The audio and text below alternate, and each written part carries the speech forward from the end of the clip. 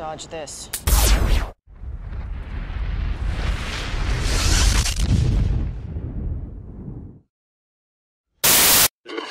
One world currency. The New World Order. Those are the roots of trouble. I imagine that right now you're feeling a bit like Alice, tumbling down the rabbit hole. Let me tell you why you're here. You're here because you know something. What you know you can't explain, but you feel it. You felt it your entire life. That there's something wrong with the world. You don't know what it is, but it's there, like a splinter in your mind, driving you mad. It is this feeling that has brought you to me. This is your last chance. After this, there is no turning back. You take the blue pill, the story ends. You wake up in your bed and believe whatever you want to. You take the red pill, you stay in Wonderland, and I show you how deep the rabbit hole goes. All I'm offering is the truth, nothing more. For we are opposed around the world by a monolithic and ruthless conspiracy that relies primarily on covert means for expanding its sphere of influence, on infiltration instead of invasion, on subversion instead of elections, on intimidation instead of free choice, on guerrillas by night instead of armies by day. It is a system which has conscripted vast human and material resources into the building of a tightly knit, highly efficient machine that combines military, diplomatic, intelligence, economic, scientific, and political operations. Its preparations are concealed, not published. Its mistakes are buried, not headlined. Its dissenters are silenced, not praised. No expenditure is questioned, no rumor is printed, no secret is revealed. But I am asking your help in the tremendous task of informing and alerting the American people. And now, welcome to another episode of Down the Rabbit Hole. Here's your host from FederalJack.com. It's Popeye. Ladies and gentlemen, welcome to another live edition of DTRH. It is November 17th, 2015. Just a couple of short days, about 9 days before Thanksgiving 2015. Something that maybe we can all sit down and talk about tonight, a little more serious than holiday fun.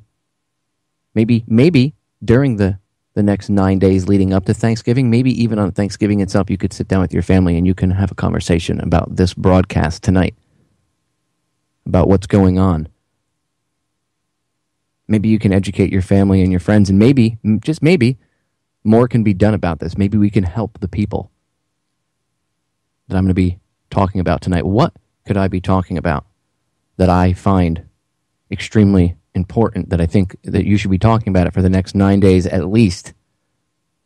9 months, 9 years. How about that? That would be the Westlake nuclear waste landfill and all the ongoing issues. Now, if you remember, about 2 weeks ago, I did a broadcast where I covered this. And I had an activist on. Her name's Dawn Chapman. And I was only able to get her on for the last 15, 20 minutes of the broadcast. And it was a very powerful, short time. And I wanted to get her back on. I had the chance to sit and talk to her off air for a while after the show. Amazing lady. Absolutely an amazing lady. Very strong. A lot of strength and a lot of courage in her heart and in her friend Karen's heart as well. The other lady that's helped her and that works with her on the group. I think it's, if I remember correctly, it's Just Moms STL, but I'll have her plug everything and any Twitter and Facebook and websites and all that before we even get into it. So I don't want to waste any more time. I'm going to give her most of the airtime on the show. I mean, I'll ask her questions and stuff, but I want to give her as much time to talk to you all, ladies and gentlemen, and explain in as much detail as she feels is necessary the entire picture, the entire big picture of what's going on over at Westlake and what it means for people's health, what it means for what they're dealing with right now, the intimidation she's been receiving because of opening her mouth and having the courage to stand up. That's why I said she's got a lot of strength and a lot of courage in her heart. So let's welcome back to the broadcast for a full 2 hours tonight, ladies and gentlemen, Dawn Chapman. Dawn, welcome back. Thank you so much for having me again. So let's start at the beginning. Let's pick it up like we were talking about off air. Let's pick it up in the beginning. And the beginning is where you feel people need to learn about Westlake because you're directly affected by it. So take as much time as you want. Explain to the listeners, the new listeners, the people that have never heard of Westlake. You can pick it up there, I guess. Why this is so important. I want people to understand, first of all, that we call ourselves Just Moms STL. We really are just moms. Karen and myself are two moms who we stay at home with our kids. We thought we had just the perfect life. We live in these tiny, tiny, itty-bitty little 3-bedroom, 1-bathroom house, these houses, and we really are very content.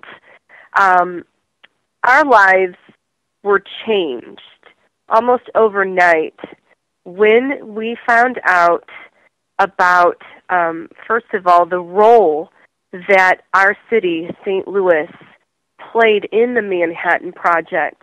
We had no idea that when it comes to the Manhattan Project and the nuclear weapons, that St. Louis opened the first chapter, that we actually processed the very first uranium that went into the first self-sustaining nuclear fission reaction that occurred under the stadium in Chicago. And the reason that's important is because where we live, it's very much still one of the best-kept secrets in St. Louis. And so two moms who live right around the corner from each other but absolutely didn't know each other before this situation, we met because we both found out that we lived next to a Superfund site, which is a landfill that was on fire. It has an underground smoldering landfill fire burning, been burning now for almost 6 years, and that across the landfill from it, completely connected but adjacent to it, sits the world's oldest nuclear weapons waste from the processing of uranium in St. Louis that was illegally dumped there, some 49,000 tons, about the weight of the Gateway Arch. And so for both of us, we had lived in this area for a very long time. We had chosen this area to raise our kids in. We liked the school district. This was not something that we knew about. So Karen found out before I did and created a Facebook page, Westlake Landfill. But her story goes even deeper. The role that St. Louis played in the Manhattan Project was top secret. It was classified. Even the workers, they weren't allowed to tell their families. Many of them didn't know that they were working on this secret project, and those that did weren't allowed to ever speak about it. So because of that secrecy and because of the rush to process uranium in St. Louis and in order to beat Germany, this waste was horribly mismanaged. There were a lot of spills, and because, again, it was top secret, they didn't want to draw people's attention to these spills, so they just pretended like, some of these dump trucks were just carrying dirt, and they would spray it off the side of roads into ditches. And during the processing of this waste downtown in St. Louis, there was so much of this waste left over that they decided to go and store it out in the open next to a ball field at our airport site. And so this waste sat out in mountains, if you will, in 2-story piles. And it wasn't fenced in. It sat next to a creek, and every time it would rain or the wind would blow, it would leak into that creek. Karen lived and grew up right downwind of this. And the park that she played in as a child every day, they're now digging this radioactive waste out of it. And so fast forward from all of that 3 years ago, Karen and I both found out that that nuclear weapons waste that sat out next to the airport, that spilled, that blew all over, that leaked into the creek, had been illegally dumped and had been sitting on the surface of a landfill in our neighborhood where we chose to raise our children, and it had been there for over 40 years. And nobody told us about this. We had no idea. So after we found out about it, you can imagine that we were very shocked. But also, as just being parents, just being moms, and knowing absolutely nothing about science of this material, I think in the back of everybody's mind, there was this feeling of, okay, this can't be good. This has to have a consequence. You cannot leave radioactive nuclear weapons waste from the Manhattan Project just sitting out in communities, not covered, on the surface for that long, and for it not to have blown in the wind. You know, we knew instantly that there was some sort of consequence to that. And, you know, with the fire burning and the fact that so few of our neighbors knew about this, we all would talk about this horrible smell. We would all go out. It was almost a cross between a dead body, a house on fire, garbage. It was the most unique, unbelievable smell. And even to this day, I have a very difficult time describing it to people, other than to say that it is so strong and so potent that it actually sticks to your clothing. So if you're outside and you encounter it and you go in, you can actually still smell it on your clothes. But we all were talking about that, and what could that be? Why is it smelling like this in our neighborhood?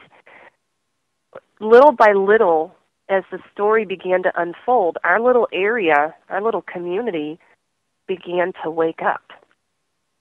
So that is how, 3 years ago, this situation became known to myself, Karen, and many of the other residents living in this area.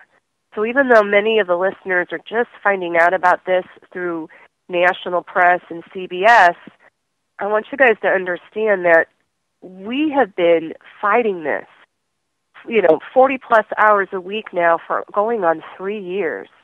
We have been doing everything we can think of to reach out to our fire department, our elected officials, our superintendents of our school districts, our PTO, our local hospital, our businesses. We've done everything we can as two moms to try and get this out.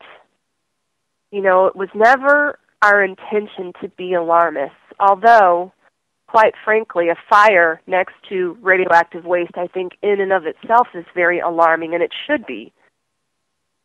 You know, we never entered this thinking that 3 years down the line we would be where we are today, and that we would be fighting so hard against a broken bureaucracy and fighting this two multi-billion-dollar corporations, Republic Services and Exelon, who is just a leader and a behemoth in the nuclear industry, and along with our federal government. You know, this was not something that we thought, this is not what we wanted to be when we grew up. So I really want people to understand we really are just moms who found out about this 3 years ago and have been boots on the ground fighting literally for our lives and for the lives of our children for the past 3 years. Dawn, I hope yes. No, I was going to say, can you go ahead and plug all your stuff before we forget? Like plug your Twitter, Facebook pages, groups, anything, websites. Go ahead. Absolutely. We have a Facebook page. We have two now. One is Westlake Landfill, just 3 words, Westlake Landfill. The other is Just Moms STL.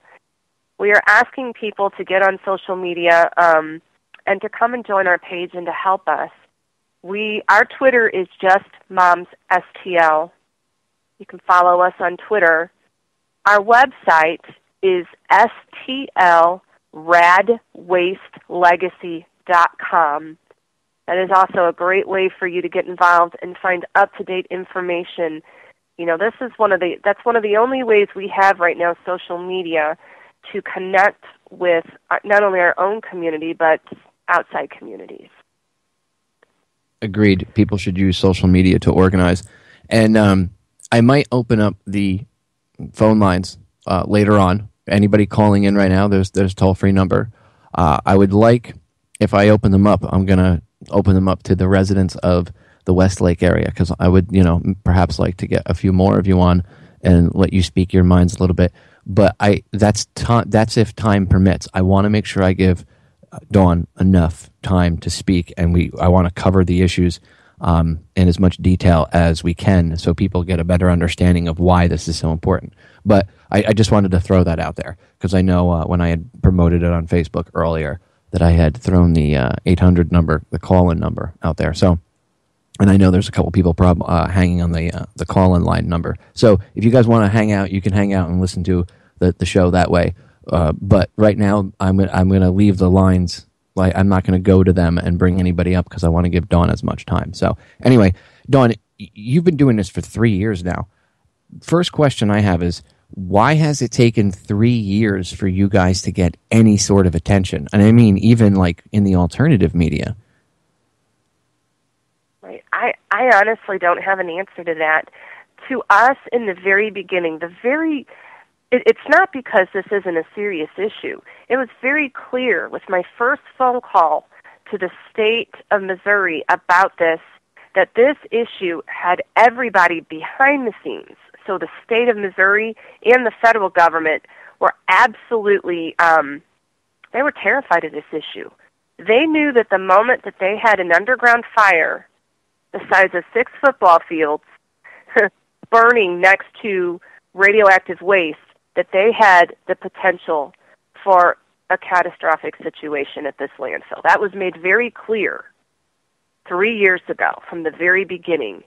And what I couldn't understand then, and what I still don't understand now, is if the state and the federal government were that worried about it, why was it that 2 moms had to take it upon themselves to educate the elected officials in the state of Missouri, as well as the senators, on what was happening in the Manhattan Project?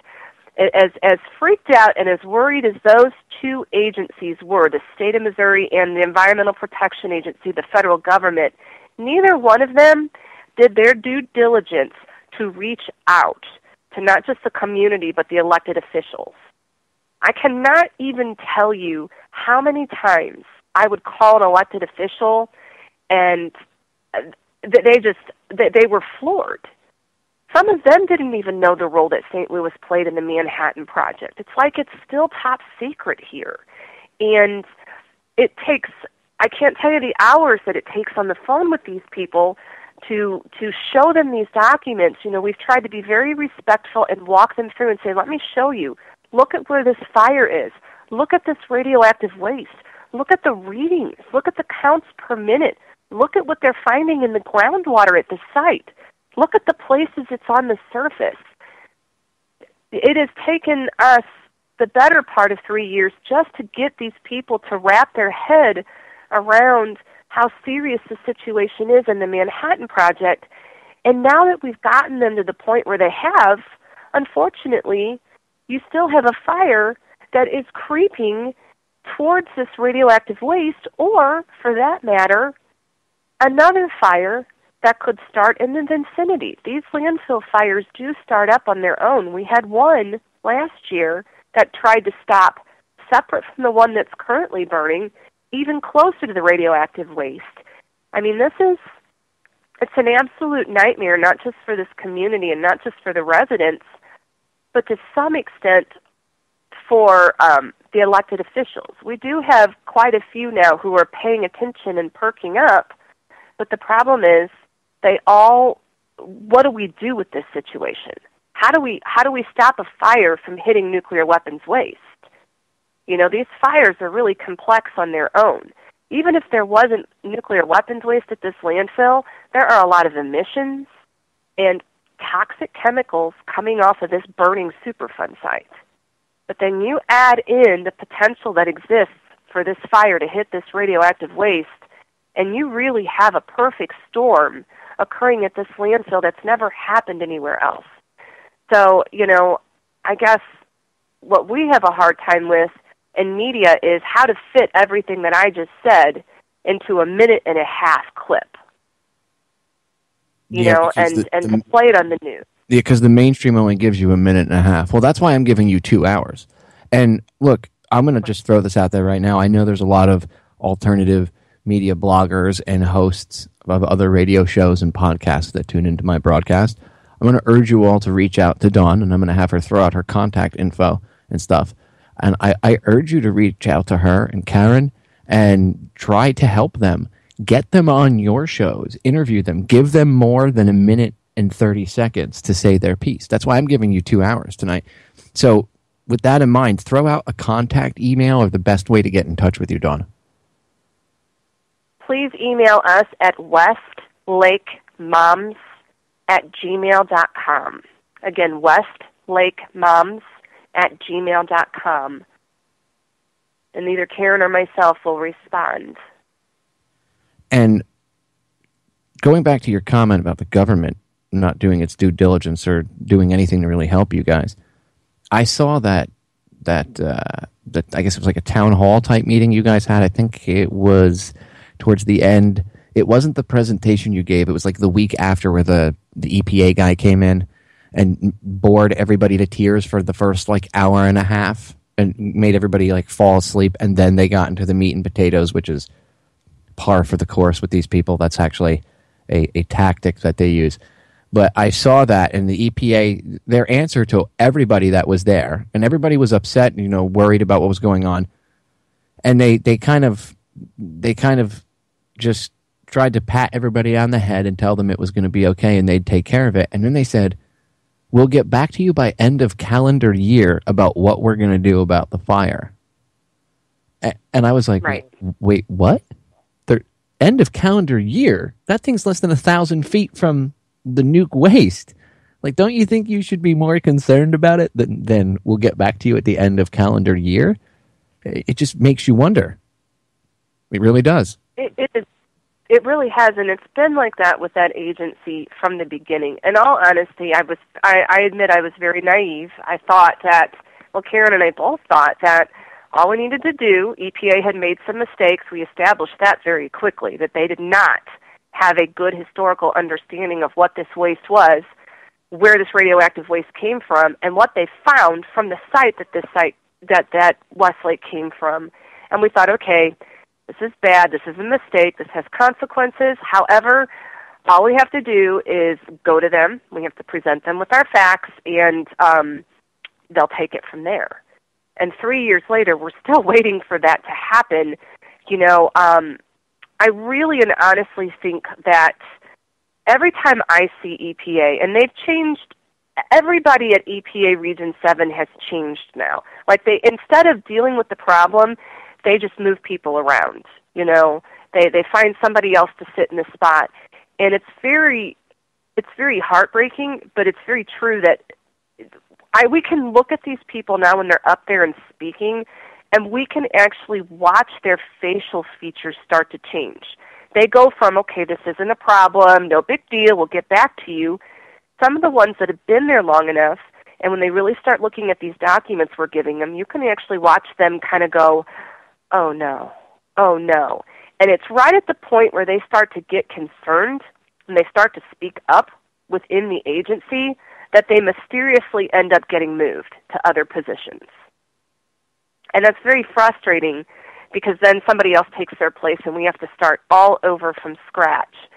And, you know, I think that at the end of the day, this is such a complex situation that it's never happened before. But at the same time, EPA has had this site for almost 20 years, and this radioactive waste is still sitting on the surface. Everybody listening, just remember, you know, we put a man on the moon in a shorter time. You know, there's a lot of things that we can do within a 5-year span, and yet this radioactive waste has sat there for 20 years, and they're still trying to figure out where it is, how much of it they have, and what the particle size is. I mean, the investigation into what is Westlake Landfill, what is this radioactive waste, how much is it, how hot is it, what's the chemical signature, that's something that EPA admittedly is still trying to figure out. And I think if you watch that meeting, and if you can go to the website and watch it on YouTube, we videoed it, what you will notice is you see an agency telling you everything's okay in one breath, but then turning around in the other and saying, but we're investigating, we're further characterizing, and we're checking the groundwater, and we're trying to figure out why. And it doesn't take but a mom or a dad, an ordinary person, not a scientist, to stand up and say, excuse me. So if you're telling me you don't know what it is, where it is, how much you have, but yet in the next sentence you're telling me safe, isn't that, it's safe and no problem, isn't that a contradiction? And it just shut the entire meeting down.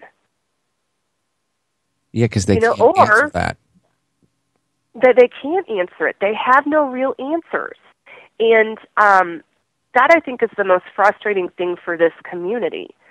The other thing I want people to understand, and I want to talk a little bit about Karen and myself, and this is where I apologize if I get a little emotional. Dawn, can I cut you off? Because just as you're getting to that, the break is going to sneak up, and I don't want you to get cut off in the middle of it.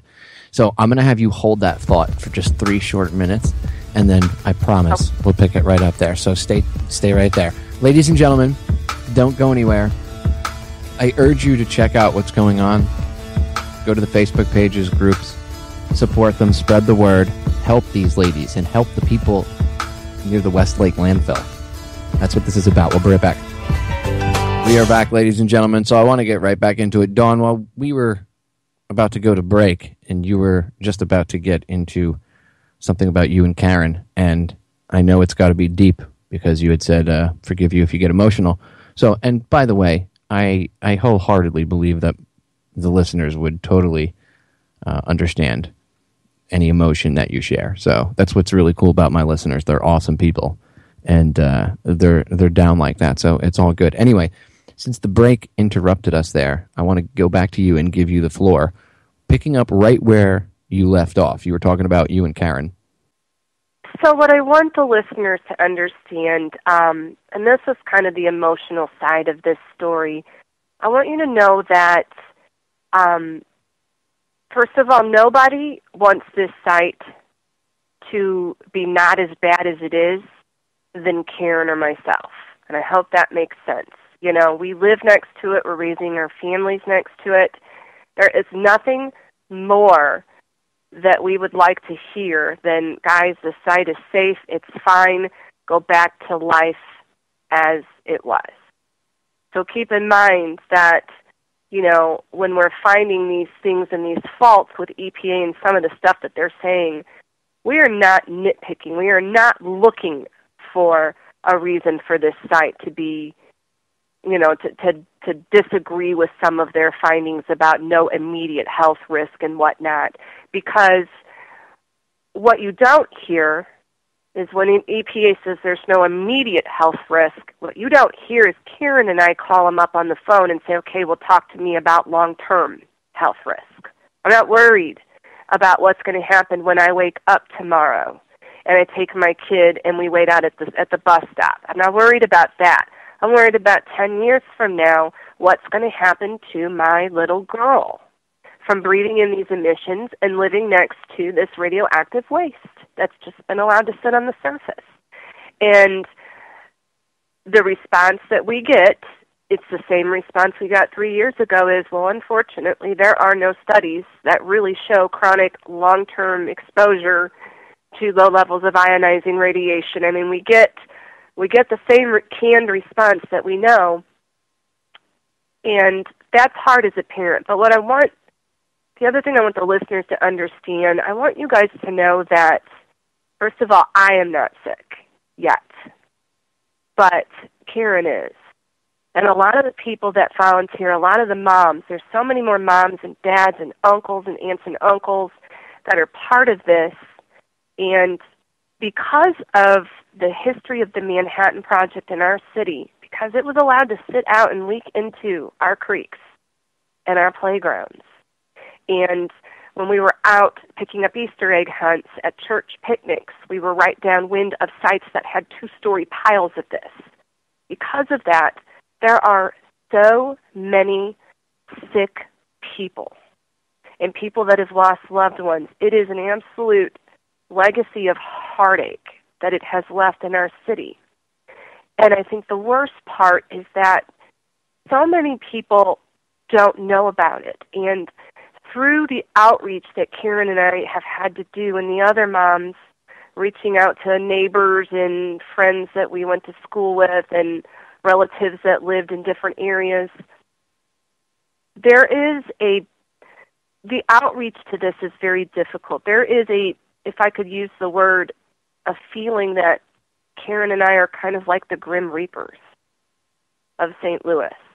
You know, when we reach out to a woman whose park is currently being tested for radioactive waste and they're finding it, when you knock on a person's door or they're out front and you walk up to them to talk about this, you don't know what's going on in that person's life. You don't know whose loved ones how many loved ones they've lost. Maybe they've had to bury a child. And I cannot describe it accurately to tell you that, but that there is this look that comes over a person when you say, well, do you know what they're digging right over there? Do you know what they're finding? And they're like, oh, well, no, it's construction work. And we say, no, that's radioactive waste. Well, when we go through the story, you can tell by a person's facial features if they've had some sort of traumatic loss in their life. And when you explain to a person who, for whatever reason, has had to bury a child to a rare brain tumor, when you explain to that person that they were allowed to grow up in a neighborhood and live during a period of time when this waste was constantly being dumped at this landfill, it is like you were peeling off a scab. You are exposing a raw wound that may never heal. Whatever it is that person has come to terms with in their life that has allowed them to be able to get up every single morning and face this world and accept their loss and come to terms with the reason that loss happened, that is completely stripped of that person. Whatever little bit of peace that person has held on to that keeps them going, that is absolutely torn away when you tell somebody that their federal government let nuclear weapons waste sit out knowingly, leaking into parks and creeks and blowing. And what that does to Karen and I can't even really tell you on this phone. It is so heartbreaking. We cry for those people. We hug. There are people that are very angry because we have alerted them to this fact. And it's not personal. I understand it, that they are dealing with it in their own way. But I need the listeners to understand that St. Louis, there are so many people hurting. And every day when Karen and I get up, people say, we tell them this is like a 40-hour-a-week job for us. We're trying to get our kids off to school. We go down and get on Facebook, and I'm telling you, I have at least one, I can count on one, sometimes more than one message of somebody who is sick, who's reaching out to me. I'm sick. I'm scared. I just found a lump. Here's where I grew up. I'm finding out about this now. Can you please call me? And, of course, we call them. Why wouldn't we? Of course we call, and we cry, and we pray with them. And, we get off the phone, and that's 2 hours that we've lost. And so this 40-hour-a-week plus job, it's more than just fighting these agencies and this company and trying to get some sort of solution to where a fire doesn't hit radioactive waste. We're actually in the role of counselor. And, it starts to take a toll after a long time. It really does. And not only that, we still find people within our own families, friends, who, reach out to us and say, hey, my uncle just got diagnosed with this very rare cancer.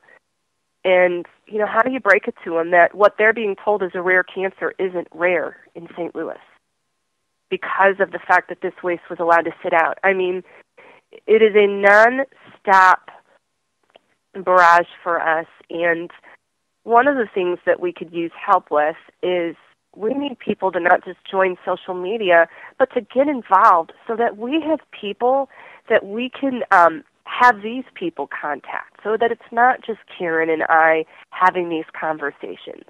We need other people to be having these conversations with these people too, you know, and it's a double whammy for us. It's always very eye-opening when we're speaking with an elected official who suddenly makes that connection and is like, oh my goodness, I lost a niece and a nephew. And you know what I'm saying? And it clicks for them, and then suddenly, you know, there's this moment where they understand that this isn't just their constituents that this is affecting. This has actually been allowed to affect them on a very personal level. And I think what we're seeing, because I know there are other sites across this nation where this radioactive waste sits out and it harms communities. This is not a new story. But the secrecy of it here in St. Louis is what is so heartbreaking and what we're up against and we're fighting. And, you know, even as we're speaking right now on the phone, I literally got an email from one of the congressmen of St. Louis, his aide, and I just, one of the things he said here, if I could read this really quickly to the listeners, he says, how the cleanup goes forward at Westlake Landfill will depend solely on science. And in this case, like Westlake, we have a responsibility to follow the facts and tell the truth instead of making up fiction and exploiting the fears of long-suffering families. That is an email I just received from a congressman. So evidently, that is his impression and opinion on what it is this community is doing, that we are exploiting the fears and the heartbreak of people that have lost people from this radioactive waste. So when the listeners want to know why is it that there is nothing happening on the federal government end, why is it nobody is moving on this issue, remember that that is the opinion of a federal congressman on what's happening in his own district in St. Louis. What's his name again, Dawn?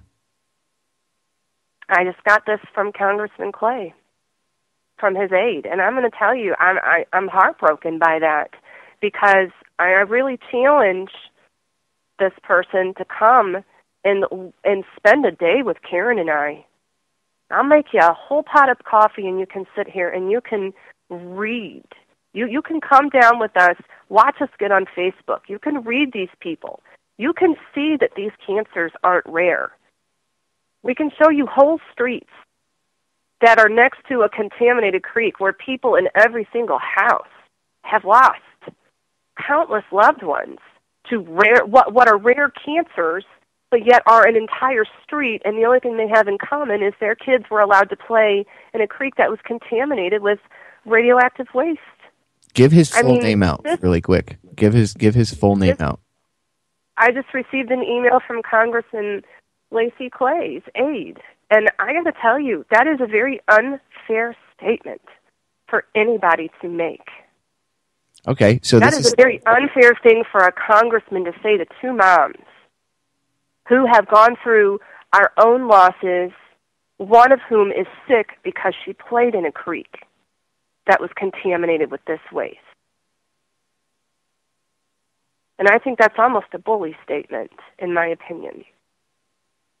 And I'm very angry, and I apologize. I just read that, and I thought, you have got to be kidding me. You have got to be kidding me. His constituents are hurting. There are people right now, I could go up to people who have this creek in their backyard and know nothing about this. I could take you right now, Popeye. We could go this weekend if it's not raining. I could take you to that creek that they're still doing additional testing and that they're still testing in the floodplain and finding radioactive waste. I could take you to that creek and show you that there are no signs on it and that kids are still in there playing and hunting crawdads. There is something horribly wrong going on right now in St. Louis. And it is not just about a landfill that has a fire with radioactive waste sitting on the surface next to it. It is so much bigger than that situation. That situation alone has the ability to endanger countless people in this area through what would happen if that fire would hit the radioactive waste. But I want the listeners to understand that there are places right now in my community where we know this waste is sitting out.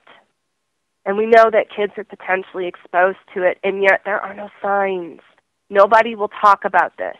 And instead of our elected officials doing the right thing and getting signs up along this creek, instead of that happening, we're being accused of exploiting their losses and their heartbreaks. Which is obviously garbage. I mean, you guys are people that are experiencing the heartbreaks. I'm actually trying to find his Twitter account so people can send Twitter messages to him. I did find his information. Dawn, which office does he spend more time at, Washington or his St. Louis office? I don't know, but it's completely unfair, and I would just contact both if I were a listener. To be fair, this guy is calling for the removal of the radioactive waste, and he is the first of our 4 federally elected officials to call for the removal. But for him to say something like that, you can't in one breath say this waste has to go, and then say, well, but people are exploiting, and this is about science. Listen, nobody needs to be a scientist to know that children don't belong to playing in creeks with radioactive waste in it. There is a level of logic that you have to apply to these situations. And we don't need to be arguing over, well, acute versus chronic exposure, long-term exposure. We know for a fact that children should not be exposed to Manhattan Project waste from the bomb anywhere. And regardless of if an elected official wants to argue that or not, I would state that the very least that needs to happen is there ought to be signs up, and parents and families ought to be told about this situation, and then let them decide. Let them decide if they want their kids playing in a creek or a park that has flooded constantly and is probably about to flood now with all the rain we're getting here in St. Louis. This kind of mentality needs to stop. And that is one thing that Karen and I are very adamant about. We are not running for office. We are not politicians. We are just moms. And I'm not worried about offending an elected official because, frankly, I'm more worried about my children dying of cancer. That's my top priority. Well, and I'm more worried about my neighbors' kids. Lacey Clay can be found. I went right to the house.gov website. Right on his page, contact page, it says right here, if you are writing to Congressman Clay for assistance on a personal matter, please do not use the little contact form email system they have here. Instead, you'll be able to obtain assistance more quickly by contacting his downtown office at, everybody get your pens and pencils out. His downtown office phone number is, and this is all public information, 314-367-1970. Or his South City office at 314-669-9393. And I'll give you the Capitol Hill number, but it's probably good luck with that. The Capitol Hill phone number is 202-225-2406. And the fax number is 202-226-3717. You can go back and listen to the archives and pull the numbers out again, or just look up Lacey Clay. Just go onto Google and type in Lacey Clay contact info, and poof, the page will come right up, and you'll be able to actually see what I just read to you. I urge all of you to call. Now, the one thing I'm going to tell you is if you do call, be polite, ladies and gentlemen. You don't want to call yelling and screaming. That's not going to get your point across, and that doesn't help represent Dawn, Karen, or anybody in a positive light. So keep your cool. I know sometimes that's hard. Trust me, I get it. But be polite. But let them know that you don't think what they said to Dawn was appropriate, because I don't think it was appropriate, especially considering she lives there. She's affected by it. Karen's extremely affected by it. That's insulting, to say the least. It's like spitting in their face. And these are his constituents. These are the people he is supposed to represent. So why don't we help them out a little bit? This is what real activism is about. And if I can find his Twitter account, then people can politely tweet him. But you know what? You, the listener, can do that. You're all pretty smart. You're all extremely intelligent. So go out there. Go find his contact info. Be polite, but tell them. You don't like what they said. You think it's like spitting in someone's face. It's spitting in a victim's face. And it's not about science. It's about lobbyists and how much money they can throw at congressmen or presidents. The nuke industry has a ton of money. Just remember that. Anyway, so this is a very personal thing for you, Dawn. It's very personal, and I would urge the listeners to also call the other 4 federally elected officials, Senator Claire McCaskill, Senator Roy Blunt, and Congresswoman Ann Wagner, and make your voices heard. What I'd really like, and I want people to remember this, obviously these elected officials don't think that this is real and that you all have lost loved ones. And even those of you from a different state or who have lost loved ones to other environmental issues or issues of mismanagement by the federal government, feel free to call our elected officials up in the state of Missouri and let them know that that has happened to you. And for those listening in Missouri, tell them your personal stories. This is not about the science. Explain to them. If you were one of those kids that played in the creek, call them up and tell them so. They need to hear your personal stories, and they need to understand that the mismanagement of the Manhattan Project waste in St. Louis has left this legacy of heartbreak across this region, and that people are waking up to it, and that we're not going to stand for it anymore. That this is not something that should ever have been allowed to happen, but the fact that it's still sitting there and it's still being allowed to happen, we need to stand up and be the generation that puts this waste away and gets this cleaned up for good. I mean, this is just a horrendous situation that's happened. And what I want you guys to do, Dawn, you guys are on Twitter again, right? You guys have Twitter accounts? Yeah. Okay. I'm going to have you give out the Twitter account names really quick. Just Moms STL is our main Twitter handle. You can find me at Dawn Chapman STL on Twitter and Westlake Landfill on Twitter. And we also have a Westlake Moms on Twitter handle as well. And we would appreciate all the follows you guys can give, and we need your help. I think you guys are now seeing what we're up against as a community. I want to create a Twitter bomb, and everybody can go find them on Twitter and then follow them. Put them in the tweet, and tweet it at these congressmen and women, these senators. I'm going to have you give out that list again with the names again one more time, Dawn. But I want people to go tweet #GoToWestlake.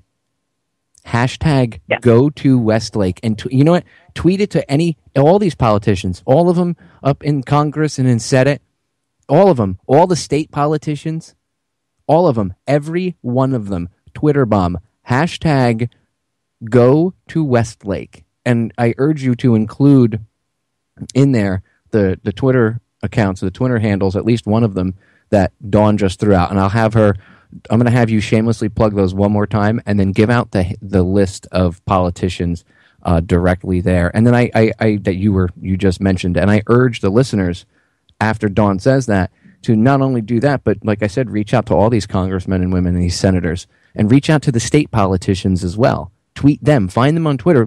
They like to make themselves accessible on social media. Well, let's use it to our advantage. So, #GoToWestlake. Go ahead, Dawn. The floor is yours.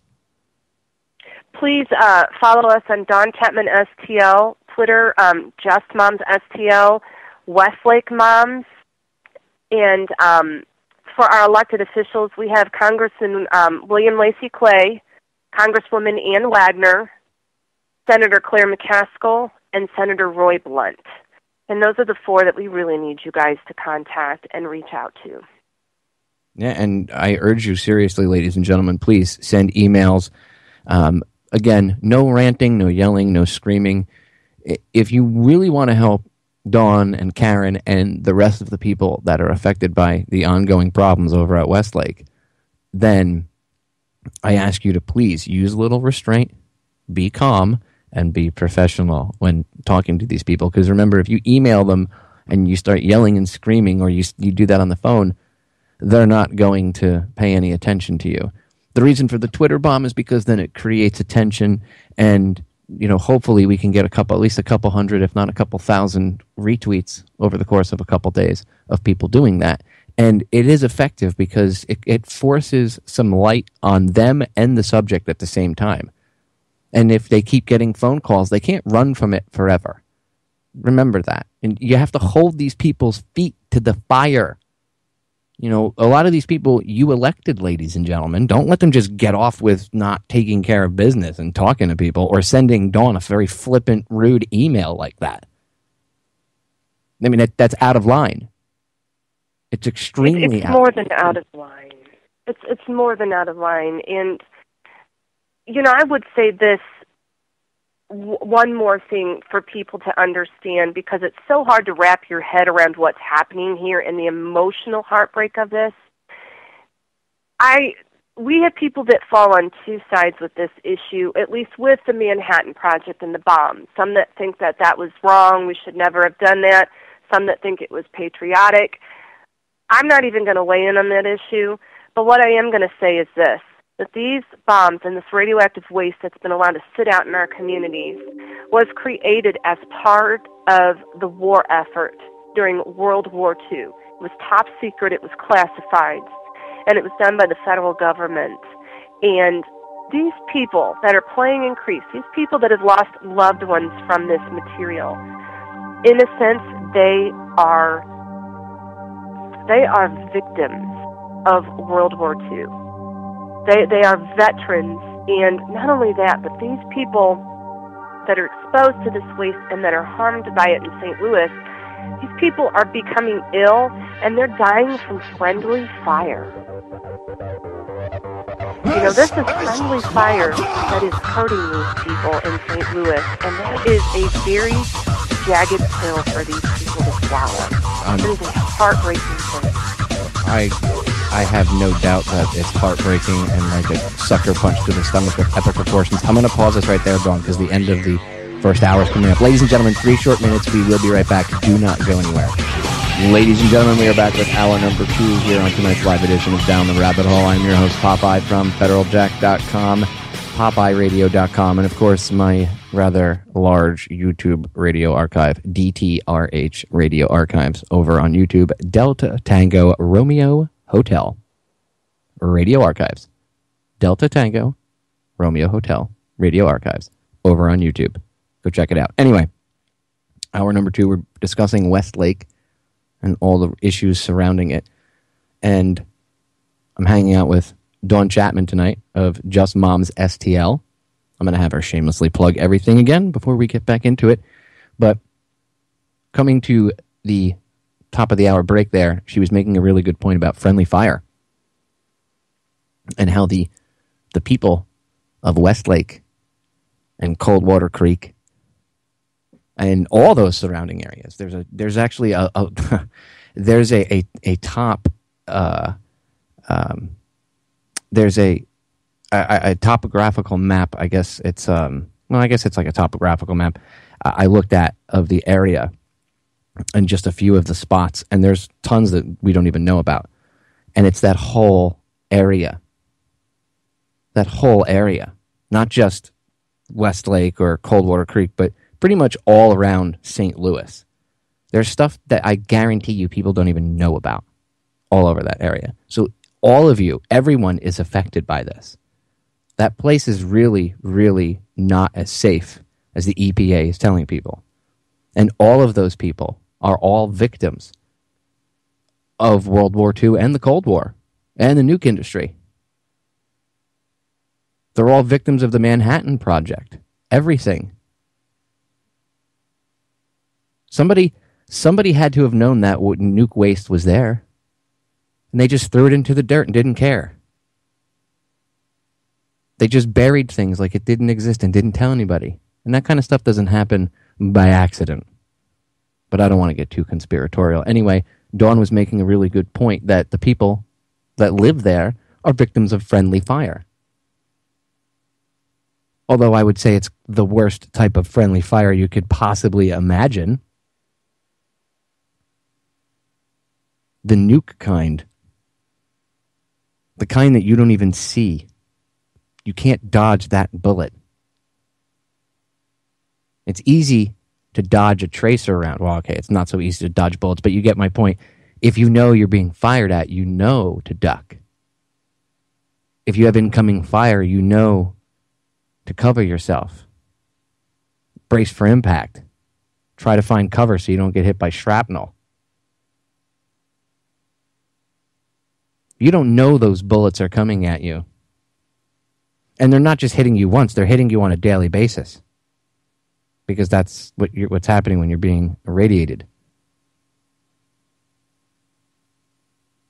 That's not fiction. That's not people making things up. That's not conspiracy theory. That's not people trying to scare anybody. That's just fact. That's what's going on.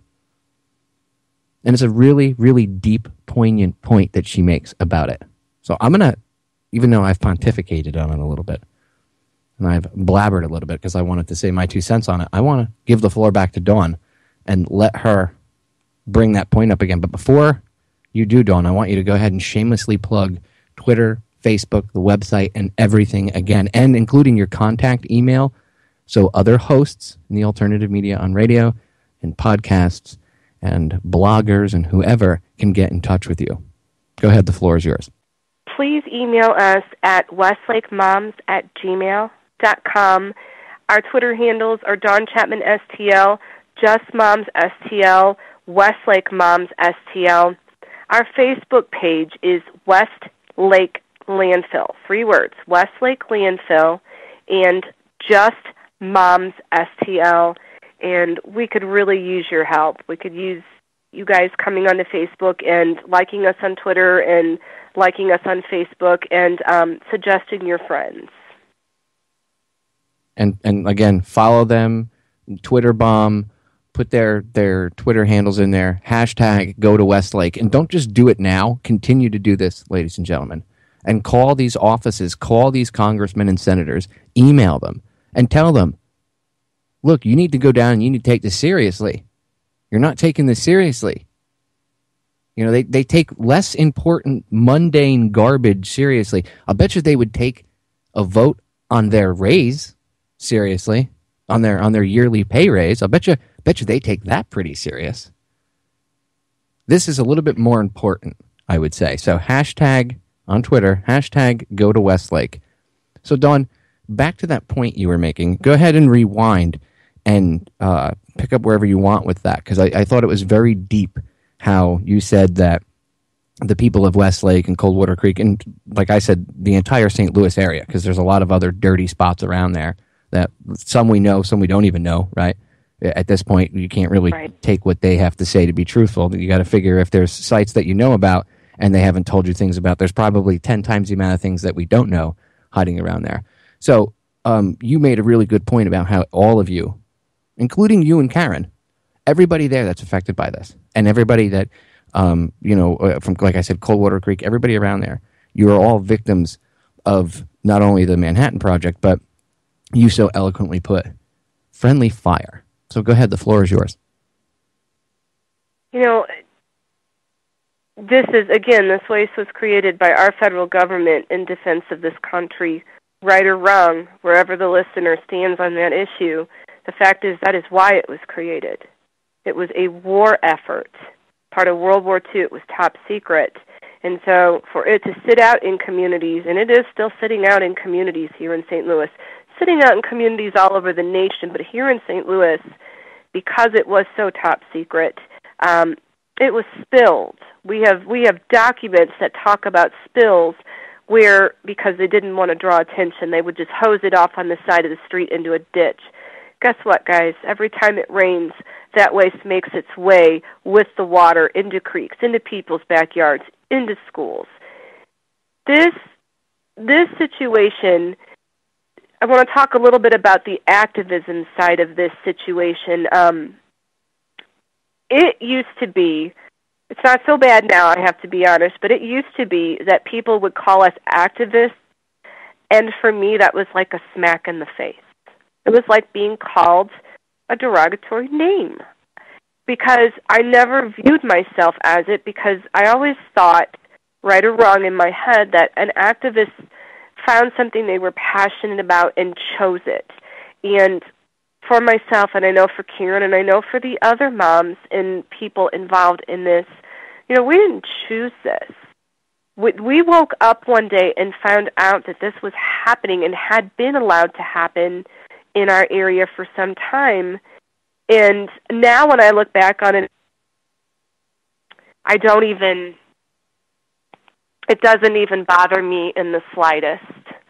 But this is a grassroots effort. The people that are fighting this with us here on the ground that are on the page, our good friend Kristen, many of these people are suffering from cancer. Guys, they are on Facebook. They are calling elected officials. They are helping us host public meetings in between chemotherapy treatments and treatments for their thyroid. I mean, these people are so sick. Anyone that's been exposed to this radioactive waste, like these people here in St. Louis have and all over the country, it's almost like a ticking time bomb inside of their body. They've been exposed. There's nothing they can do about that. And, eating healthy, trying to live healthy, but more importantly, trying to spend every waking minute they can with their family and loved one, making memories, because you don't know when you're going to wake up and the big C word is going to hit you. And yet, these people have stepped up, and they are fighting to make sure that other people don't become exposed to this waste. They are sacrificing precious time with their family and loved ones in order to make it safer for others, knowing darn good and well that there's nothing they can do to take back what's happened to them. And to me, that is such a, if I can call it a silver lining or something beautiful that's happening in the midst of this disaster, that's one of the things that we're seeing. We're seeing community people, neighbors, who may have just nodded at each other across the street, really stepping out and caring deeply for each other and wanting to make this and leave this better for their children and their grandkids. And that kind of effort, I think, ought to be applauded. And I don't think it ought to be, instead, we've got these huge corporations like Republic Services. We've got them, calling these people activists, calling these people troublemakers, saying they're stirring up the pot. They're hurting their city economically by shedding light and by talking to the press and by holding informational, protests. That is such a blame the victim mentality that's occurring, and that's a lot of the opposition that we're facing. It's a lot of the intimidation. We're having, and instead of some of these city officials and the county councils, and the city councils, instead of them saying, "Wow, for once we have this community that stepped up. They love their community. They want it to be cleaned up. They want to save it." Instead, they're actually fighting back and striking at the residents, saying, "Well, every time you speak up, you're causing everybody else's property to drop." And that is one of the things that I think, we appreciate as moms, and especially talking to you, Popeye, that there are other groups out there that can maybe reach out to our Facebook page, other communities that are going through something similar, and lend an ear to listen to these people and kind of tell these people your perspective, because I have a feeling that we're not alone in this, that there are other communities that, maybe not with the Manhattan Project, but with other waste, have been on the receiving end of this kind of resistance and this kind of intimidation, either by big corporation, by the government, or who knows. And so for the listeners, if you're wondering why we want you on our Facebook page, that's one of the reasons. If you've experienced a similar situation, reach out to some of these poor people that are really feeling stepped on and really feeling intimidated, and lend them your support. Explain what happened in your situation to them. Let these people know that they're not alone here in St. Louis dealing with this issue. That these issues, similar issues, creep up all over our nation, and that the one thing they have in common is that they almost never fix themselves. It takes a large group of people, takes a bunch of people who are willing to stand up and have a voice to make that change happen. 1,000% agreed. And that's actually why I have the term "be the change" tattooed on the side of my neck, because I actually wholeheartedly believe in that. And that's actually what you just said. You have to get out and do it. Yeah, I couldn't have said it any better myself. And I agree that all of you need to come together. Not just the locals. I mean, the locals need to get along and come together and realize that you're all on the same team.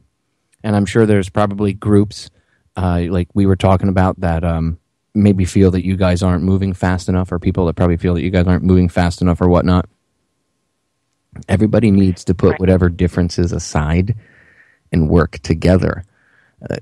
You're not going to be able to take on the juggernaut and be efficient at it if everybody is running around doing their own thing and disorganized.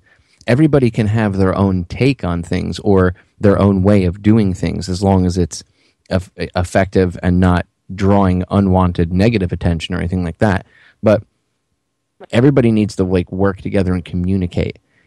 Maybe one group does something, does like a street action where maybe you guys go out and burn DVDs. Somebody put together, somebody sit down with their video editor, make a documentary about Westlake, put information together, burn it, go out and buy some blank DVDs. You can find places where you can get them in bulk, cheap, and they're good quality. You burn. This is what I used to do. Burn a couple hundred, maybe 1,000 copies of it, and you get that team to go out on the street and hand out DVDs. You and Karen are doing your thing with the pages and all the presentations you're doing. I mean, there's a ton of different ways to do things. People need to open up YouTube channels. The people that are sick, you want to make a big impression. This is one of the things the BP oil spill people did. A lot of the victims, like the cleanup people that went there and then they got sick, a lot of these people, they went and they started YouTubing every day. They just made a YouTube channel and they started video capturing themselves every day with their webcam and they would give a daily update of their health. And you could see over the course of time how some of these people were getting sicker and sicker and sicker. And it was forcing people to pay attention to this. That kind of stuff too. I mean, there's tons of ideas. And don't be afraid to reach out to activists. Don't be afraid to reach out to people like me, radio show hosts. I'm an old school activist. Reach out to people like Radchick. She's over on Twitter.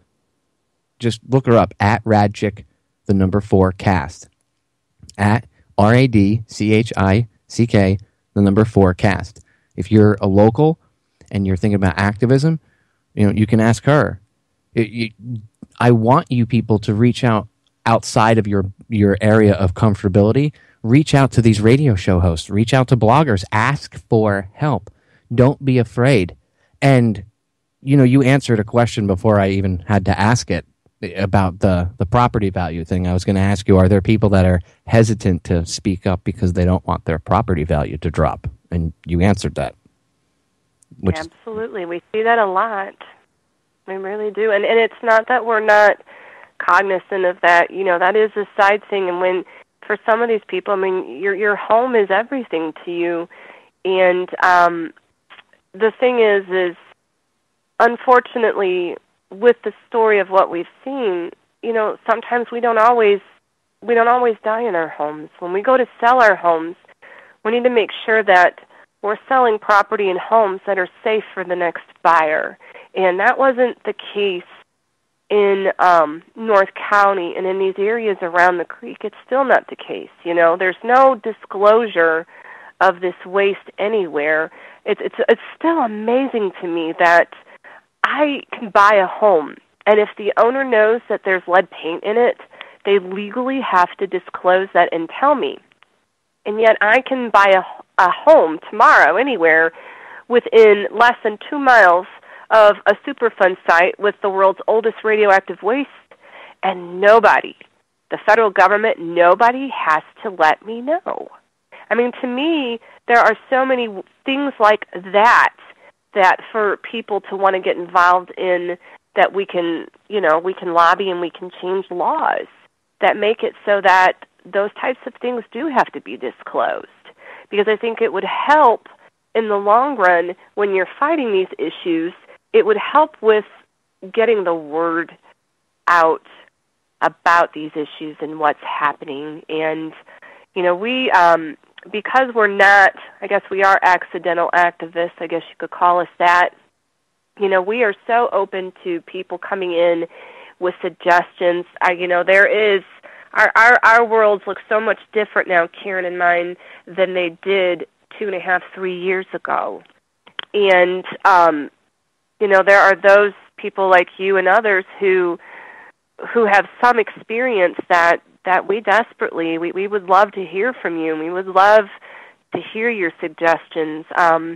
The main thing that we fight here in St. Louis is media. We're fighting with the local media, and although many of them have been helpful, this is such a deep story that it's hard for people when they go to contact national media to try and make them aware of this issue.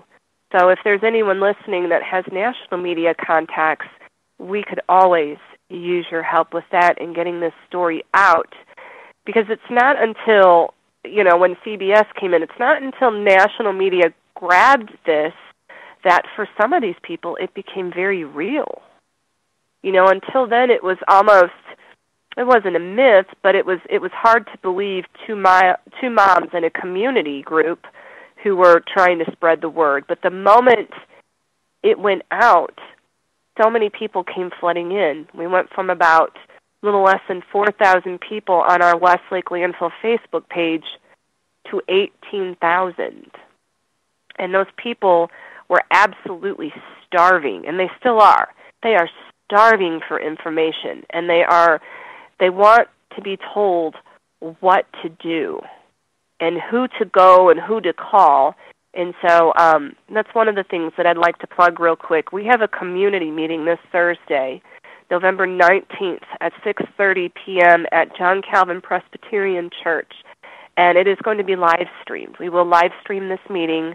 We'll have information on the Facebook pages and on the website of how you can log on and watch. But we're asking you to log on. We're asking if you live in the area to attend and bring a friend.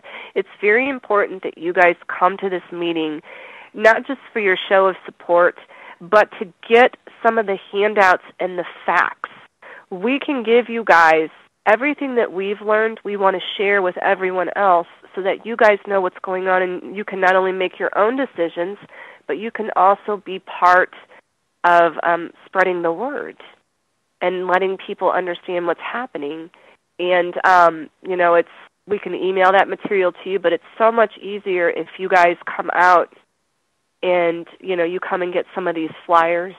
We also have so many sign-ups right now. People are asking what they can do. We need volunteers. We need people to go to the elected official's office. In defense of Congressman Clay, he is the only one calling for removal of this waste. There is, with the elected officials and the school district and everybody that sits around here, for some reason with Westlake Landfill, they're very worried about using that word removal.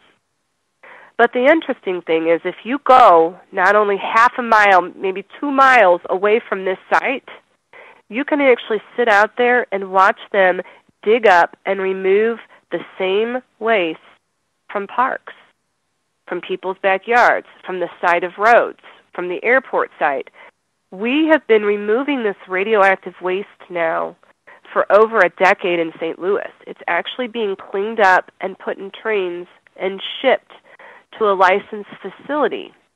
And the reason it's so important that listeners understand that is because part of the opposition to what Karen and I are doing here in this community group is actually being paid for by the owner of the site, Republic Services. They actually have created a group called the Coalition to Keep Us Safe. And they are opposing the cleanup of Westlake Landfill. They want to leave the waste there and put dirt on top of it, leave it in the groundwater, leave it in a floodplain, leave it next to a site that's had many fires and is currently experiencing a huge underground fire. And their whole thought of doing that, obviously, is trying to get the cheapest solution that they're going to end up having to pay for. But what they don't realize, and maybe they do realize it and they're just that evil, but there are people in North County, there are people who have this waste in their backyard right now, and that needs to get cleaned up. And yet here's this huge corporation saying, no, wait, we don't want trucks, we don't want this being put on trains. But in doing that, they're actually putting people's lives at risk. And we can argue that there is maybe no safe place on this planet for this material. We can actually have that argument, but in people's backyards, there has to be another place to put it besides there. You know, and that is another reason why we need as many people as we can, because this is a fully funded lobby group that this corporation, is paying for. We can't combat them with money, but we can combat them with voices. Asymmetric warfare, Dawn. That's how you fight this battle. You can't fight them with money, like you said, and that would be like standing head-to-head with a huge army. Right. Instead, you have to participate in asymmetric warfare. You have to fight guerrilla style. You have to think like that, and using social media and things like YouTube and activism and just old school flyering and DVD handouts and stuff like that. Draw attention, and everybody needs to get over the whole house value thing. And you don't have to say it. I'll say it, Dawn. Everybody needs to get over that. Look, I'm going to tell you from an outsider's perspective, house values mean nothing. None of that means anything, ladies and gentlemen. The only thing that matters is you and your kids. That's it. All that matters is you and your kids and your health, and that is it. Everything else is secondary BS. And you know what? I know there's a lot of emotion and investment involved in a house. Trust me, I have a house, so I understand what home ownership is like. But that stuff is secondary compared to you and your children and your health. It really is. It's that simple. And I wouldn't recommend staying there. And we're about to get cut off by the break just as we get to this point too. Figures. We can pick up on the other side with that and solutions too. But just we'll hold that thought. So, ladies and gentlemen, don't go anywhere. 3 short minutes, and we get back. Dawn and I will pick up right there. We are back, ladies and gentlemen. Final segment. Dawn said something earlier, and I had made this comment to her during the top of the hour break there, between hour 1 and hour 2. We were chatting during the break, and I had said to her that her, Karen, and everyone else is not alone. And she mentioned that on air. She wants people to know that they're not alone and there's other activists out there. And I want to reiterate that point again, that you're not alone. You're not alone. You're not. None of you are alone.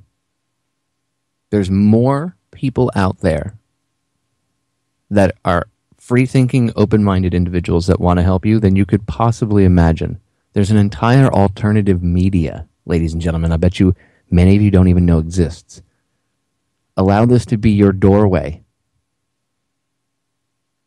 If I may reference The Matrix for a moment, you should go watch the first Matrix movie. I've done a couple shows on it. It's an allegory much deeper than you could possibly imagine, but Morpheus says to Neo, I can only show you the door. You have to be the one to walk through it in order to see the truth, see what was really going on. That's what's happening here. This problem with Westlake and the radiation and the ensuing cancers and health problems years down the road, all of that is your doorway, ladies and gentlemen. Allow yourself to step through it and see the truth. And wherever that journey leads you, so be it. Don't allow past beliefs to block you from accepting new information. Make sure you have a filter. Understand you want to look for empirical evidence and things like that. But allow this to be your doorway. Anyway, I want to get back to Dawn because we only have about 24 minutes with her left tonight, and I want to give her as much time as I can. I want to get into solutions and a few things with her. Dawn, really quick, throw out Twitter, Facebook, email, website, everything again. Go ahead. Shamelessly plug yourself. Please go to westlakemoms@gmail.com. For the Facebook pages, we have two, Westlake Landfill, that's 3 words, Westlake Landfill, and Just Moms STL. I want to throw out a third Facebook page for you, Humans of Westlake. If you get on that Facebook page, there's pictures and stories so you can see who the people that live in this community are and how they've been affected. Twitter would be Westlake Moms, Twitter handle, Dawn Chapman STL, Just Moms STL. Our website is stlradwastelegacy.com. And as Popeye mentioned, we really look forward to hearing from you all. And just to shout out that, you listened and that, you guys are thinking about us. This is new to the people that live in this area. They do feel very isolated and very alone, and they're learning. They're having to learn boots on the ground, unfortunately, how to survive in this situation and what to do. And, those who have been through it before, your stories are very important. We always joke here, the moms laugh and we say, boy, don't we wish there was a textbook we can just open up and flip to a chapter and say, what do you do when this happens? What do you do when this large corporation creates this lobby group and is throwing money at this opposition? And the answer is you guys, the listeners. There's probably many of you that have had that happen and can reach out and tell us your stories and what you guys did, what worked, what didn't work. I think that, again, for those of us that live here, when we say the moms because that's what we call ourselves, this situation is so incredibly surreal to us. And, we try not to take anything, the wrong way. We try any suggestion people give, we try and use it as best as we can. We've been very lucky. Lois Gibbs from Love Canal, the mother of Superfund, has reached out and has been an incredible resource to us. We've had a lot of other people from across the nation who have dealt with other, radioactive waste type sites that have fought the government, that have reached out to us and have taught us a trick or two for Facebook or, frankly, how to tweet. It was really funny. Karen and I had no idea how to tweet before this. That was a learning experience all on its own. And, the one thing that I would like to say to those listening and those that have been involved in other causes, maybe not even just radiation related, I really just want to thank you for being involved in your causes, because I never understood. This is such a different world for us than it was 3 years ago. We never understood that a community could be faced with this. We never thought we'd ever have to fight our EPA. We never thought we'd ever have to fight elected officials and corporations. And to understand that this goes on more than we probably understand in other communities, our heart goes out to you guys, too, for what it's worth. And, the future of St. Louis, what we can do, we need to get this radioactive waste cleaned up. We need to get this out of communities. It needs to be out of people's backyards. We need signs up in the creek. Some of these areas are going to take a while to clean up. It's pretty complicated. And in the meantime, we need to do what we can to keep current people from becoming exposed. They need to know that this is here and that, so that they can make their own choices. Like I said, it's supposed to be, I think it's supposed to be a beautiful weekend here, on a gorgeous weekend. You can come out and see kids playing in a contaminated creek with Manhattan waste. That still happens, and it's being allowed to happen. And we need to put a stop to that. We need to make sure that in the meantime, while it's taking some time to clean this up, we stop people from being exposed as best we can. Westlake Landfill is a mess. It is a hot mess, no pun intended. You have a fire approaching radioactive waste. There are so many different, the scientists behind the scenes are arguing over what happens when a fire hits radioactive waste. They are looking at what's occurring under the ground at this landfill with this fire and with the radioactive waste, and they are trying to predict exactly what will happen when the two meet or if they meet. There's arguing. The common sense people who are listening will tell you that it is never a good idea to let fire hit radioactive waste. That is just an asinine thing to ever let happen, and so we have to come up with some sort of permanent solution to stop that. Whether that means removing the radioactive waste that's on the surface and some of it that's in the ground, whether that's putting a fire out, that is, I think, one of the most difficult things that makes Westlake such a political issue, is that the elected officials, and again, we do have one at least calling for removal of the waste, but they're afraid to talk about this issue because they don't have the solution. And we've actually heard them say this is a very tough issue for us to talk about because we can't flat out say what the solution should be. And, my response as somebody that lives next to this site is, you're never going to find that solution. You're never going to be able to prevent these two from meeting if you don't speak out. So it's a catch-22. Let's call this site what it is, which is an incredibly dangerous site that has the potential for something massive, a nuclear incident, to happen. And it doesn't matter how small that potential is. The potential exists, and that's enough. And then we need to find a way to come together and keep it from happening. And for us, those you mentioned, people living in their homes, we are pushing as hard as we can for those living on top of this site, which is a little less than half a mile away, to be voluntarily bought out. Those people need to get out of there. This is not a site that anybody needs to be living next to. For people like Karen and myself that live a little bit further away, although obviously 1.5 to 2 miles isn't super far from this site by any means, we find ourselves daily trying to make the best decision we can for our family. And, I know last time I was on your show, I talked a little bit about that, and you asked me, about, what was my personal decision? Was I going to leave and was I going to go? And, we are still having that conversation here. Because you're right, we are seeing that people that are exposed to this waste, they're not okay. I'm not finding anybody who played in the creek as a child and ended up not having a consequence in their family. Maybe not with them, but maybe with their own children, or maybe with their grandchildren, because this is multi-generational.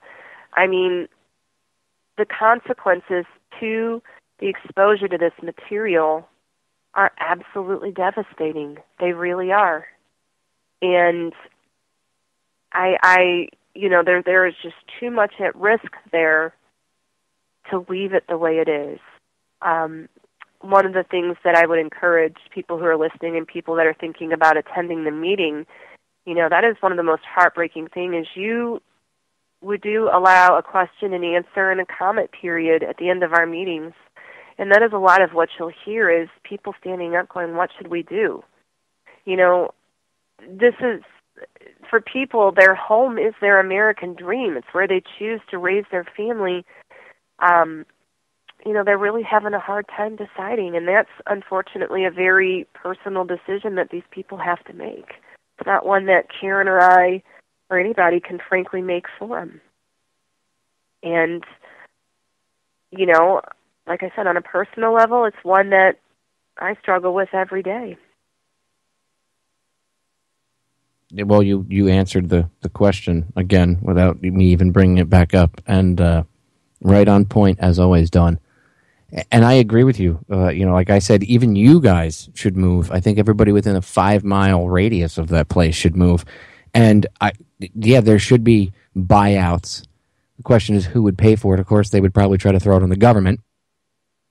I'm sure the corporations wouldn't want to shoulder that burden, and there'd be legal battles about who would be responsible for it. And that could go on for a while. What I would suggest is, again, if everybody came together and realized their true power as a community, if you all could come together, do the research, find an attorney, find a law group, whoever, that's willing to represent you, somebody that specializes in, environmental. Maybe people should reach out to Erin Brockovich. I keep bringing her up. People should reach out to her. Doesn't she have her own law firm now? Doesn't she specialize in things like this? Reach out to Erin. Not just you guys. I mean, and when I say you, by the way, Dawn, I don't quite often reference just you and Karen. You and Karen are doing amazing things. You two are amazing ladies, just so you know. I'm also speaking to the listeners because I want the listeners to understand that the government's not going to come save you. You're the solution to your problem. Look what the government's already done for you. Nothing. And they're lying to you. And they're blocking you. And they're dragging their feet. That's not typical government. That's them covering their butts. That's what they're doing, ladies and gentlemen. They don't care about you. So you have to be the solution to the problem. You all have to come together and work together as an effective, efficient team. If you need help, there's other old school activists you can reach out to all across the board. Many different things, whether they're anti-nuke, whether they're whatever. Doesn't matter. You can always reach out to people. Don't be afraid to talk to other people. And when I know it's, look, again, as a homeowner myself, I know it's very easy for me because I'm not there to say, well, you should just pack your crap and leave. I understand it's not easy.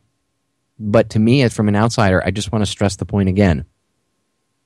Your family, your children, and you. You're all more important. Your health is way more important, ladies and gentlemen, than the value of your house or, any physical material. You can, eventually that stuff can be replaced. It might be emotionally tough from point A to point B in that journey. It might even take a long period of time. I have no doubt that you people can get through it. And although it might seem tougher, it's way tougher to stay and be irradiated because you're just killing yourself and you're going to destroy your future and your children's future. Don't do that. I mean, from me to you people, please don't do that. You know what I mean? Like, I couldn't agree with you more, Dawn. And it's very personal. You're right. It's a very personal decision, and I don't want people to think that I say that to you very flippantly going, oh, you should just move. Because I wholeheartally understand the predicament you're in. And I don't want you to think that when I say to you, you should leave, I don't want to come across like I'm just, well, it's easy for you to say. I wholeheartedly understand what you people are going through, but I'm concerned about your health and your safety and your children's health and safety at this point. Right. And, and I know we don't take it that way. I think the last time I was on your show, I ended it with a personal story and got a little emotional. And I'll just throw another personal story out. Yesterday we were in a meeting, and I mean we were in a meeting very late. We have meetings twice a month. We have these wonderful Franciscan sisters that let us use their boardroom and support us, and They are just phenomenal. They cook us dinner. They provide so one night of the week where I know that I don't have to cook. And that means a lot, from one mom. But last night was my son's first volleyball game. He's 10 years old, and he's never joined any sports. This is the first time he just out of the blue, I want to do volleyball. And, so we were excited. And as a family, I had this meeting. So I'm like, well, I'll go to the volleyball game first. Please I'm going to stay for the whole thing. I might be a little late to the meeting. And as I'm sitting there on the bleachers, again, for the listeners that have been through something, please reach out to us. I can't explain to you guys how isolated this feels. I'm sitting on the bleachers with my family and my 2 little kids and my husband watching my son, and he is just as cute as he can be, trying to swing at this volleyball. And, I'm surrounded by these other parents, and, this is such a consuming issue that everywhere I go, I'm in a different school in their gymnasium, and I'm thinking, how far am I from nuclear weapons waste? Like, in my head, I'm calculating it.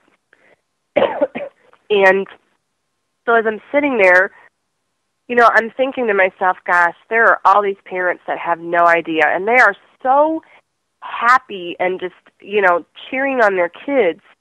And in the back of my mind, this streak of jealousy hit. I am not jealous for much in this world, but the peace of mind that comes from knowing that your family's safe.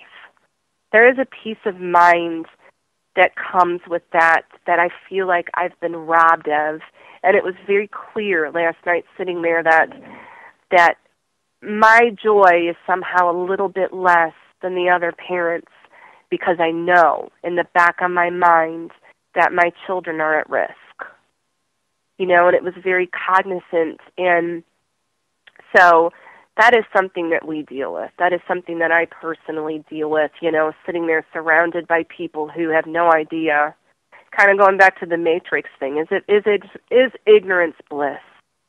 Is it bliss? And the answer is it's not when your kids' lives are being put at risk. Just because you're ignorant of that fact doesn't mean that it's not happening to your kids and those kids. And I have to constantly remember that if I could go back 3 years ago, as much as this has changed my life, and as much as I have no idea what it's going to be tomorrow or a week or a month from now, I'm grateful for the opportunity to know what I live next to. I'm glad that I learned of this situation, because I have the right, I think we all have the right of citizens with knowing and understanding what it is we're living next to and what's really going on.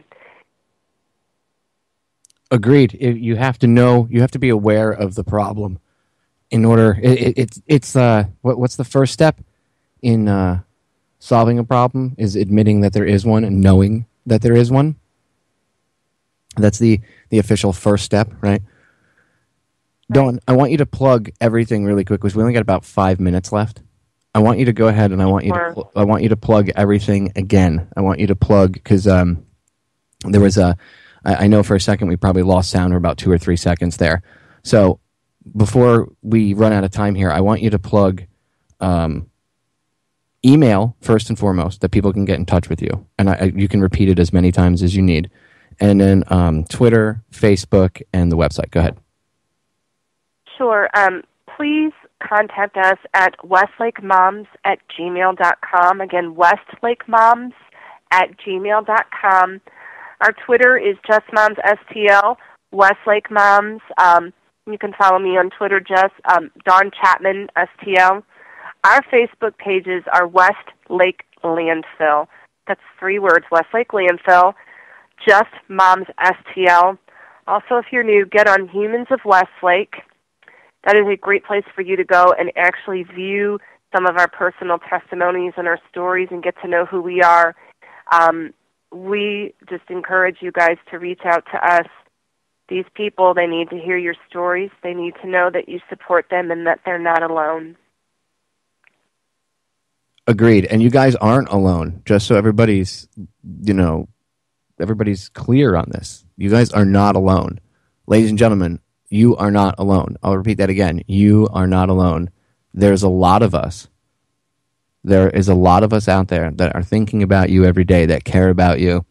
And I urge you all, again, in the alternative media, to reach out to Dawn, email her, follow them on Twitter, spread the word, help, offer some advice. Even if you don't do a radio show, maybe you're an old school activist, you can offer them some advice in an email. And because we didn't have time, like I said, I wanted to give Dawn as much time, 2 full hours, not even enough time. I could probably give her another hour. But I'm going to do another show on this. And what I'd like to do is, I haven't decided if I'll just do a live call-in show or if, depending on how many people contact me and how deep and long the stories are, I'd like to interview other people that live in the area that are willing to talk about what they've gone through and how they've been affected by this. So I'm going to throw my email out there really quick for you. It's PopeyeDTRH@gmail.com. Popeye, DTRH, Delta Tango Romeo Hotel, at gmail.com. One more time, PopeyeDTRH@gmail.com. If you live around the area, please email me if you'd like to be interviewed and have your voice heard. You don't have to use your real name. We could use a different name if you need to. It's not a big deal. It's been done a bazillion times before, but I just want to put that offer out there since I didn't have time to take calls today because I want the other voices in the area to be heard. And again, you are all amazing out there. All of you that are standing up and talking about this and pushing and fighting. Dawn, you and Karen are absolutely amazing ladies, and I can't say thank you enough. From an outsider's perspective, somebody who's... this affects not only just you guys, it affects the whole country, especially if that stuff catches on fire, right?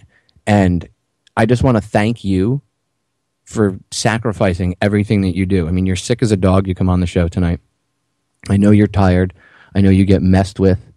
So I just want to thank you, from me to you personally. Thank you so much for everything that you and Karen do. And thank you to all your fellow activists and the people that aren't named and that help you guys out too. You know, from the bottom of my heart and everybody else that is paying attention, we respect you immensely, and you guys are not alone. And much love. Well, Karen just responded to tell you thank you from her, so she's listening, and that means a lot to us. It means a lot to us. It really does. We have about a minute and a half. Final thoughts? I think that what's been allowed to happen in this community is probably not unique. There are probably listeners that have had it happen to them, but it's unique to these people, and the secrecy of what's happening here is probably the worst thing, because we have to break through that secrecy in order to get the word out, to let people understand. And we have a big job against us. And, one of the things that Karen says, which is so important, is that her parents didn't know. All the time that she was playing in that park growing up, her parents had no idea. And now she knows, and she's raising her kids. For those of us that know now, we have a responsibility. There is part of Karen's parents and Karen that wishes, I'm sure, that somebody who knew, because I'm convinced somebody knew that it probably wasn't a good idea for those people to be in that creek and be playing in those areas, would have stepped forward and let them know and given them the option. And that's what we need help doing. We need to spread the word. We need help making sure people know, because this problem won't fix itself. Superman is not coming. Agreed. You guys are all Superman and Superwomen, or Wonder Woman, or Wonder Women. I guess Wonder Women would be the plural. Proper English and grammar, Popeye. So, Dawn, I want to thank you again. We have about 30 seconds, but I just want to say thank you very much, and much love and respect to you, Karen, and everybody else. And I'll say goodbye to you off air as we talked about before. So, thank you again, dear. Thank you. Ladies and gentlemen, wow. One of the most powerful and emotional interviews I've done in all the time doing radio. Wow. Woo. Anyway, go help them out. As I always tell you, we are the solutions to our problems. The solutions to our problems, ladies and gentlemen, are an inside job. I love you all. I believe in you all. I'm going to go be the superheroes I know you all are. I'm out of here.